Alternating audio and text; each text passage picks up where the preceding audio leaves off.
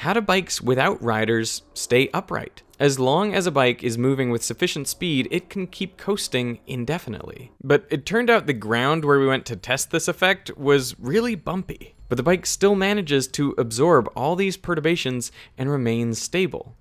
So how does it do this? I think most people believe it's the wheels spinning that create some sort of gyroscopic effect that resists falling over.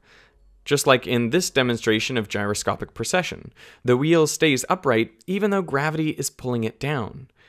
But this is not why bikes are stable. Just watch what happens when we lock the handlebars completely, so you can only go straight ahead. Locked out, whoa! The real reason bicycles are stable without riders is because they're cleverly designed to steer themselves.